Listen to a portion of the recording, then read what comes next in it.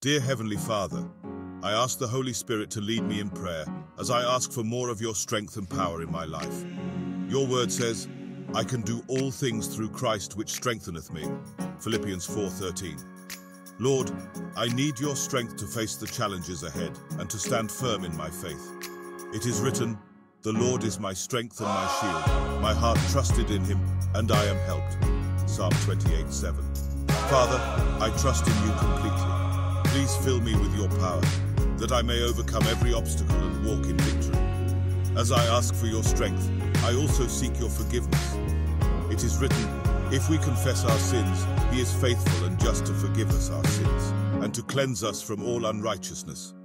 1 John 1:9. Lord, I repent of my sins and ask for your mercy and grace.